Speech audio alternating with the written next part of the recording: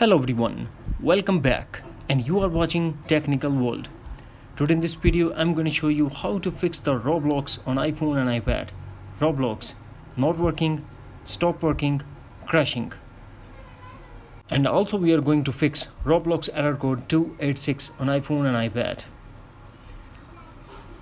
And also one more error that you see on your screen, your device does not have enough memory to run this experience. Exit back to the app, error code 286.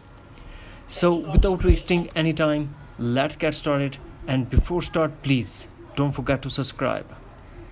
The first method that we are going to use, we have to go to settings, then tap general and tap shutdown. Now drag the slider to power off, wait for a couple of minutes, then turn on back.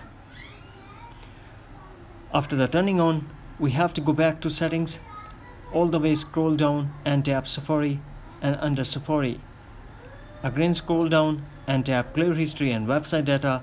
Tap again clear history and data to clear the cache memory of Safari browser.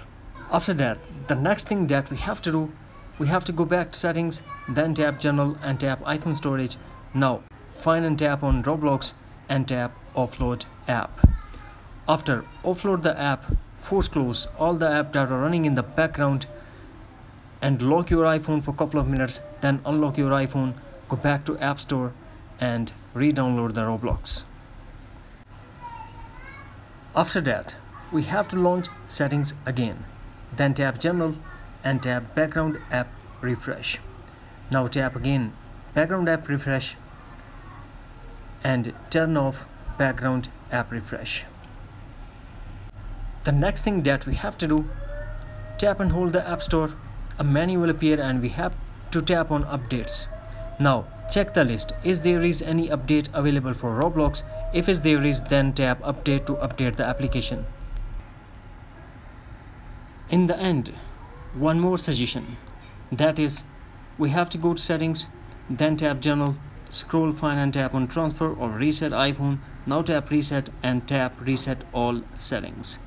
This process will delete all your customized setting to default setting, but no data or media will be deleted. Here we have to put iPhone passcode and tap again reset all settings to confirm. That's it. By doing these all simple and easy steps, you will get rid of this issue and the Roblox will start working on your iOS device. Hopefully friends, you found this video helpful, so please don't forget to subscribe, like and share with your friends and family. Thanks for watching. Take care. Bye bye.